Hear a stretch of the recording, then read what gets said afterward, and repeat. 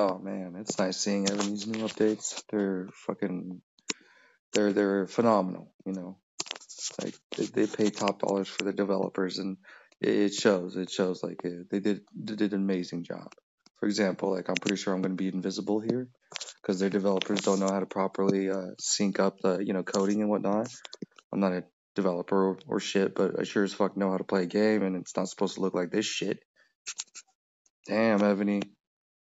Thousands and thousands. This alliance alone, we've spent over fucking $500,000 in this alliance alone, and this is the kind of fucking updates we get from you pieces of shit.